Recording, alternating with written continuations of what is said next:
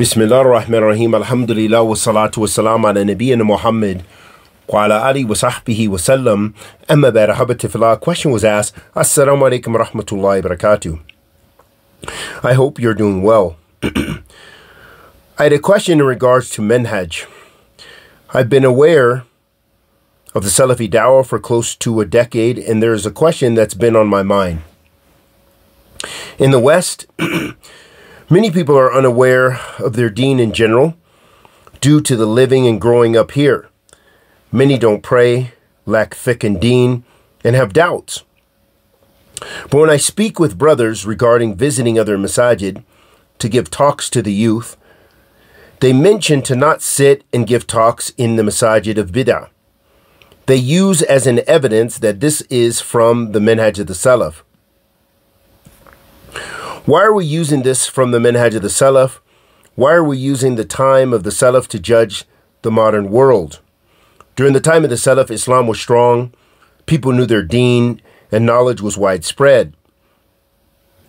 At the time of the Salaf, Muslims were not a minority living in Majority Kaafir, secular, liberal country. The Muslim youth in the West are dealing with major doubts and indulging in sins that have become widespread. The filth we have grown up in is so utterly different to what the early generations were exposed to, so I don't see why we are using the same principles of dealing with innovation like before. Lastly, since the Muslims are a minority in the West and are generally much more ignorant of their deen, I'm wondering, where is the middle ground?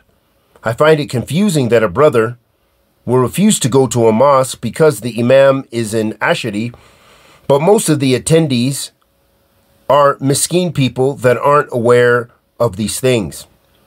If you know a book that goes into detail regarding this issue, I'd definitely be interested in learning more.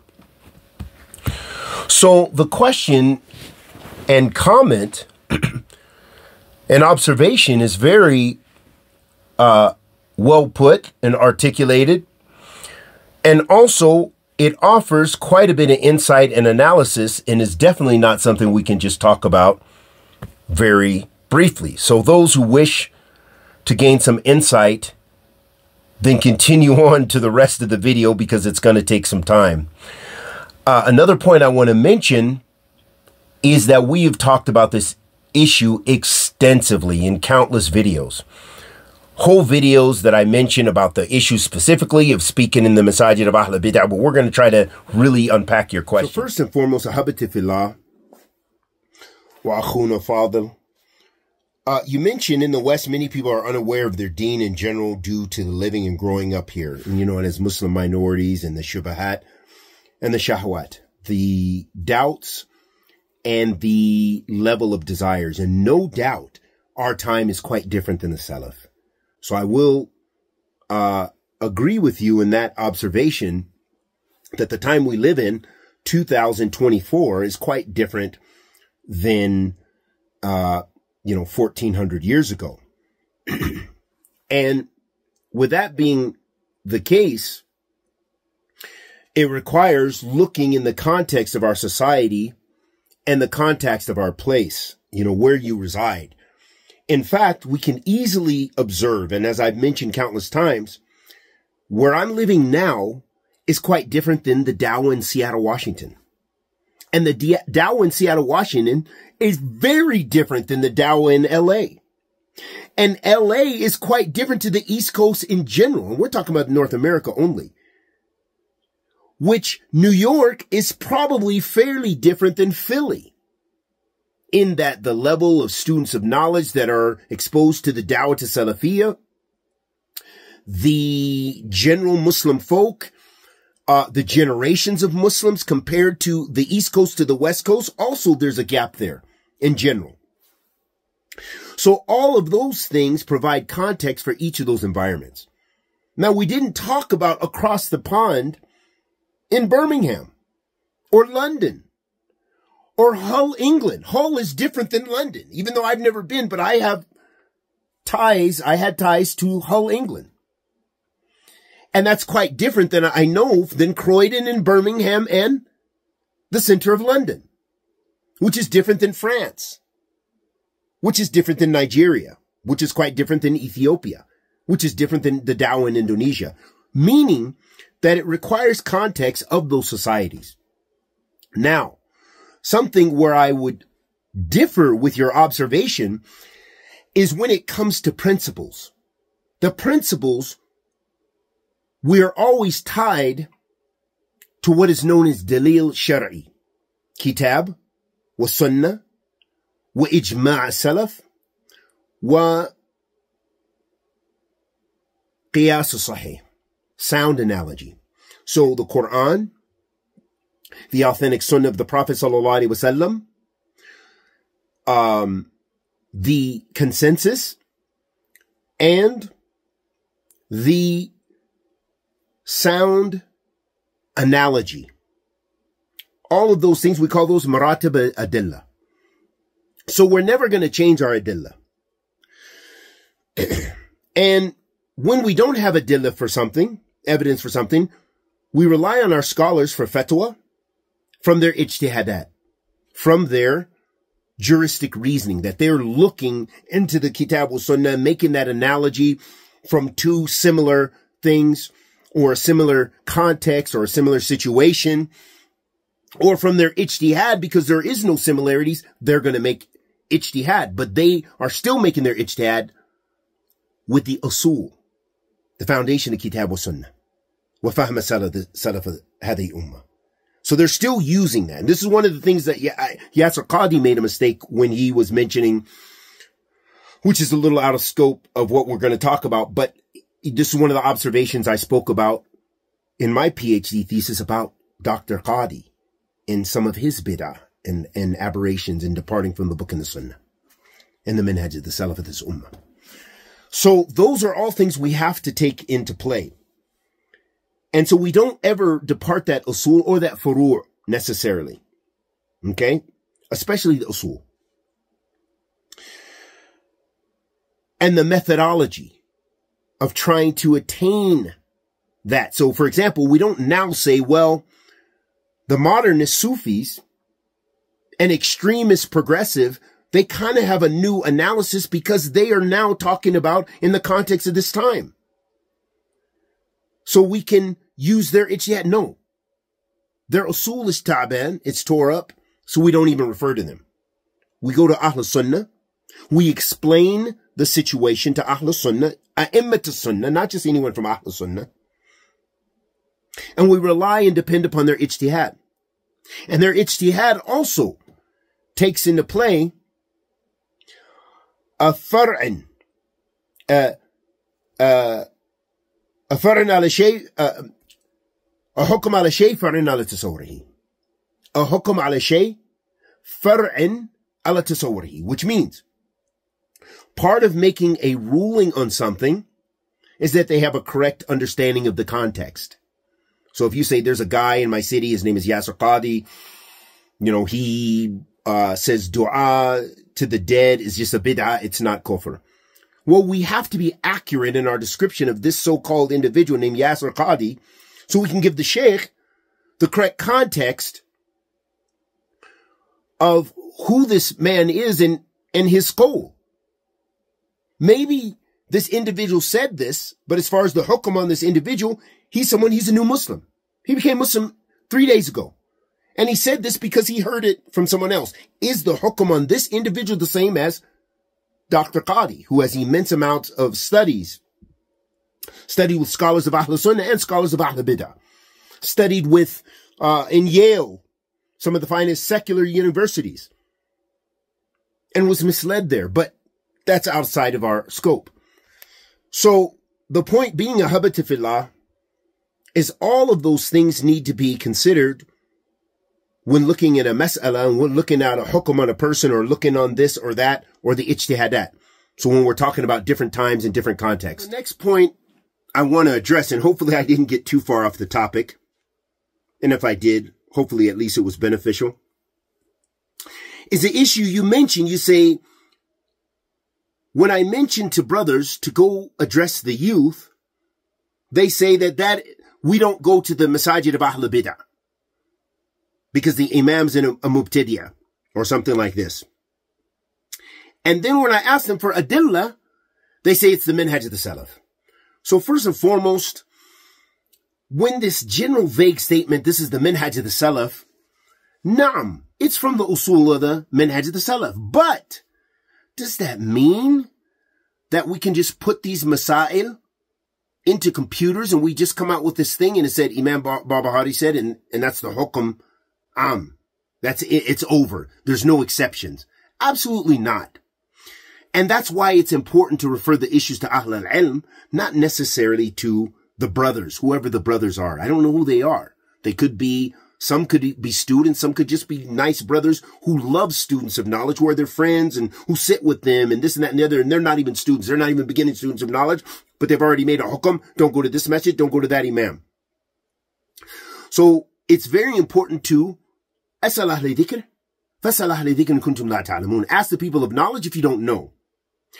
So one of my pieces of research, I would say, or not a piece of research, but an issue I looked into when I lived in Medina, is I went to about 7 different ulama from Ahl Sunnah. And I'll name some of them because I can't recall everyone I went to. And the beautiful thing is I did record it. So one day I will release those recordings. From those scholars I went to, I asked my sheikh in Hail, Sheikh Sa'id bin Halal. I asked Sheikh Suleiman Rahili in Medina. I asked Sheikh Ibrahim Rahili in Medina. I asked our Sheikh Muhammad ibn Abdul Wahhab al-Aqiyya rahmatullahi alayhi rahmatin wasi'ah. I tried to ask Sheikh Ubaid, but he was sick that day, and I remember distinctly going to his masjid, and I forgot the name of his neighborhood, but Abdullah Lahmami was his neighbor, but Sheikh Ubaid was sick that day, and I remember him walking away because I said, I have a question, and they were taking him away for Asr or something, back to his home. I asked Sheikh Abdullah Baylan, so that's 5, and I asked Allama Saudi Suhaimi this question, and I think I asked somebody else, and I can't remember, and I'll get my recordings one day if they're not destroyed. So I asked all of those mashayikh the same issue. Every single one of those mashayikh mentioned that in essence, I got to give you a malakhis because they all gave beautiful different details. I love it. And they all basically said, mabni ala maslah wa masalih. It is built upon the harms and the benefits. Now, some of the people say that's mumayya. That's, you're throwing away the manhaj of the Salaf. And I would say to those people, you are throwing away intellect. Because you're not building your creed based on the book and the sunnah with the fahm of the Salaf of this ummah. And the Salaf of this ummah had fiqh fi deen. So I'd say, I'm not saying that you just have to use your intellect and you should just think about this. No, I'm saying, go back to the madhab of the Salaf. Go intricately into the madhab of the Salaf. And go to the ulama throughout history. And look at what Shaykh al-Islam ibn Taymiyyah said, because he will give you those beautiful fawaid and mulakhasat masail. He'll just get into those issues and give you the summary and give you the khalasat al-qawl and manaqishat and just beautiful debates and looking into things intricately. And likewise, Shaykh al-Islam ibn al-Qayyim, rahimahumullah jami'an. So all of those scholars, as I said, they mentioned that these issues depend on harms and benefits. And I'll give you some of the details of Sheikh Suleiman Rahili because he kind of gave some nice details. One of the things I remember from Sheikh Suleiman is he said that if you go to a masjid of Ahl Bidah, meaning that it's not tahrim, mutlaqin, it's not something that is haram, ala itlaq, you can't say that. And I'll give you some dalil. Because those people didn't give you dalil. They said it's the manhaj of the Salaf. I'm going to give you dalil from the sunnah of the Prophet sallallahu alaihi wasallam. So Sheikh Suleiman, and I'll give that from what Sheikh Ibrahim Rahili said to me. So Sheikh Suleiman Rahili said that one of the things that's important, if you do, so meaning it's not prohibited, but if you see as a talib al-ilm or ahl al-ilm, not just the general Muslim, but someone who's a person of knowledge, who has studied Allah's deen and atlab al-ilm al-idea al-ulama, they study with the ulama and what have you, and they see that there's a greater benefit than a harm by giving this lecture at a masjid of Ahl Bidah, Naam. Then he advised, because he added his advice in there with this is his ijtihad here. And I agree, and I think it's a great point he makes, Shaykhana, hafidhullah ta'ala, is he said that when you go, if you do end up going, he said, make shura or consult your Salafi brothers in that area. So that way they don't get ideas that you are now with the people of Bidah and, causing confusion, that the people have swelled the ranks with a famous person from Ahl Sunnah to make it seem like they're from Ahl Sunnah. So he said that you should you should consult your brothers in there. So that was beautiful advice. Doesn't mean you have to, it's wajib. No, you can't say that. But it's a good, valuable piece of advice that our Sheikh gave in this issue as a detail, that make sure your Salafi brothers around there, at least some du'at of Ahl Sunnah, they kind of understand.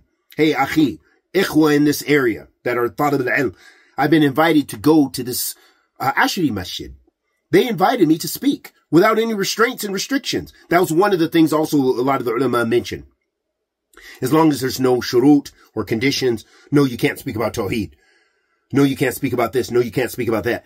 Okay, if the people of Bid'ah are saying that, then no, don't go. It's better not to, because you're just giving them what they feel. You're not dealing with their Bid'ah. You're not addressing their innovation and what have you. And most of the time, the people of Bidah, maybe some of the Hizbi, Ikhwani might allow you, maybe, but usually Ash'aris, no. And others, that are Sufi and, have totally different creeds entirely. Usually they're not going to allow that. But if they do, again, it depends on the harms and the benefits. Weigh those harms and benefits. And consult with your brothers. I think that's a good thing. And I don't know all the details with our brother Abu Taymiyyah, but I know Allah has favored him with a loud voice, meaning he is able to reach many people. A lot of people of Bid'ah love him. And a lot of people, some of the people of Sunnah, they love him. And some of the people complain about him. Oh, he's going to this masjid. He's calling to Allah. Is he compromising? He's changing his speech. He's not calling to Tawheed. He's not calling to the Sunnah. Is he calling to Bid'ah now? Okay. Those are where you need to look at when you're making this analysis and a hukm on this brother. Okay. I'm just giving that as a contemporary example in our community. So it's very important to look at these masail shamil, with completeness, not with foolishness, not with whims. A point that Sheikh Ibrahim al-Hayli, he hit hard, because a lot of the mashayikh, they gave me these beautiful conditions. Even Allama Salih Suhaimi, I can't remember what he said, but I have it recorded somewhere. And a lot of the mashayikh, they gave some beautiful tafsilat, details and stuff. Sheikh Ibrahim just smacked the issue right on his head. I said, Sheikh, some of our Salafi scholars, they say don't go to the Masajid of Ahl Bidah to give dawah. And I know there's ikhtilaf bayna ulama'ina. Some of our ulama say it's okay with conditions. That is true. And Sheikh Ibrahim, it's like he stopped me in my tracks. He just said, oh, hold up. He said, it really doesn't matter what any of them say. And what he was saying was true. He said, the Messenger of Allah sallallahu alayhi wa alihi wa sallam said, لِيَنْ يَهْدِيَ اللَّهُ بِكَ رَجُلًا وَاحِدٍ خَيْرًا لَكَ مِنْ حَمْرِ النَّعَمِ. He said that the Prophet sallallahu alayhi wa sallam said, if one person is guided by your hand, it is better for you than the red camels. That's exactly what Sheikh, I'll never forget this. Maybe I'll carry that to my grave. I'll never forget that. Because he didn't go into all those masail of this, maslaha wa mafsada. La, he slapped it in the face with a adilla qawiyya jiddan. You can't dispute that. The Prophet sallallahu alaihi wasallam said, whoever guides a person, it's better for him than the red camels. So he said it doesn't matter what the people said. And I love that. Because think about it. We're ordered to give dawah to the non-Muslims. Some people believe in rocks and frogs and turtles and spiders and grasshoppers they worship. And people worship dog doo-doo, everything. Rats. And you're telling me you can't go to an Ikhwani? You can't go to a Sufi if they allow you to speak there without any compromise? Trust me, When I would have to pray in the Deobandis Masjid back in my city where I was raised in, because most of the Masaajid there are Deobandi and they're oriented that way. So I'd pray a couple of my salats there daily because there wasn't even a Khwani Masjid around. Those guys got that area sold up. Like several Masajid in those areas. So when I would pray there, if they would have allowed me to even read Riyadh Salihin with them, meaning I'm the reader, not you guys, not all those guys who are awam anyway. They're just regular guys who are part of the Jama'ah. None of them is sought knowledge except for their imam. If they would have allowed me, they never would. We gave salams, but they would never allow me to speak in their masjid. And I would never stick around for what they have to say. But if they had allowed me one time, I would have given it everything I could from the knowledge that I have to share with them, calling them to the sunnah. And then maybe they would have allowed me to do it more often. Not to become their jama'ah, but no, I'm in a position now to share knowledge with them. So hopefully what I've already kind of answered kind of deals with this issue because you bring a lot of other important details. But I think we've already kind of dealt with the overall answer in that no doubt Salafi scholars have difference of opinion. And usually those ones who disagree with going to the Masajid of Ahl Bidah, that even them, if you were to press Sheikh Ubaid, Allah yarhamuhu, Sheikh Rabi is still alive, but he is elderly, like, I don't think he, for those mashayikh that have a very stern position, that even they would say that it's built upon masalih wa mafasid. But one of the things, they try to close that door, and I firmly believe this, and I'll give you one dalil, that it's not just my opinion. Let me give you a dalil for you people who are extreme and want to say, oh, he's mumayya, and he's saying about the sheikh. I'm going to give you some heavyweight dalil for you and make you sit on it. That one of the things we have to look at is we have to look at that, looking at the harms and benefits. But their argument generally is that you're going to make the ranks of Ahl Bidah bigger. Okay, if you do that, you're going to make the ranks of Ahl Bidah bigger. When we look at, when we go into the books, I have them. You can see some of them in the back. I do have them. So we could go deep into this method if we wanted to, but I'm comfortable because I already know what I asked, what I heard, what I studied. I already know, and I have the books and I went through these issues many times. So you need to go study it and look it up and feel comfortable. But generally their argument is because they feel like you're swelling the ranks of Ahl Bidah. So don't do it for that reason. And we know mashayikh and some of the kalam that used to be in Medina, some of the mashayikh would kind of say, well, Sheikh Abdul Razak, he goes to these certain people and he goes to this. He is also a person of knowledge. And Sheikh Ubaid would even say, lakin huwa ma'na. Like he's from Ahl Sunnah. We don't have any issue with him. We may not agree with the fact he's going there, but the Sheikh sees it differently. And so many mashayikh in their practice, they may do that. Great imams like, well, we said Sheikh Abdul Razak, Imam Fawzan, many great scholars. It's not like their audience is only Salafi. They're calling people to the Manhaj of the Salaf. That's the whole point of the Dawa. So why you would cut off, if you're in a position of power, you're the one giving the lecture, why would you cut that off? We should be more open to pushing that forward. Oh, you're going to let us go speak to you? We're on it. We're going to call you to the Kitab wa Sunnah, as long as we're not compromising. So this is one of the issues that unfortunately I think many people don't understand. And I think some people who do understand, I don't know if they just prohibit the knowledge or they're kind of like so stern and staunch in their position. They just don't want to acquiesce because they don't want to seem weak. They don't want to seem mumayya. I don't know. I think there's a lot of reasons for that without probing into the hearts of some of the people.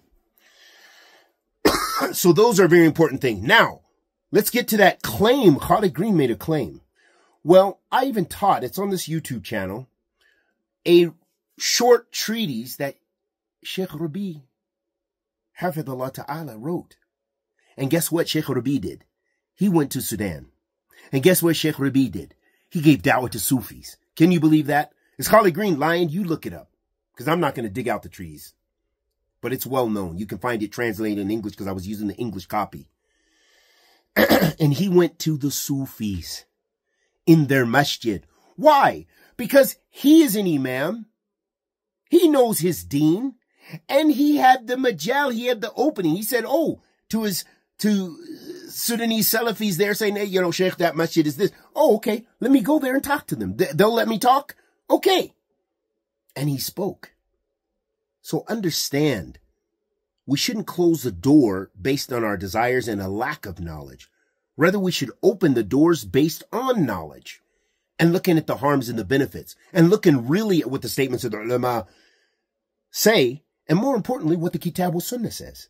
As our Sheikh Ibrahim Raheli pointed and really squashed the whole issue, because the issue, all of these other things are just fruits of what I'm talking about.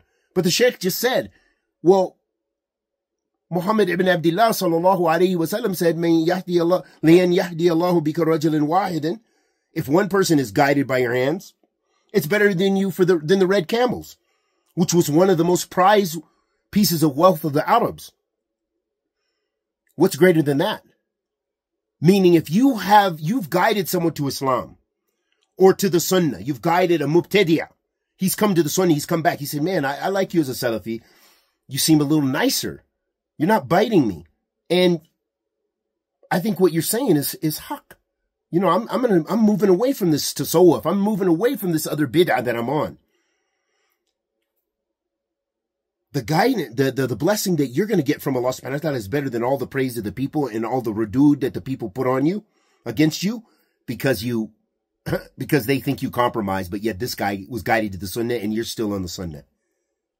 And we ask Allah subhanahu wa ta'ala, the Almighty, to accept our good and forgive our evil. Anything I said was correct was from Allah subhanahu wa ta'ala. Anything that I said was incorrect was surely from myself and the shaitan. Wa sallallahu wa sallam ala nabiyyina Muhammad.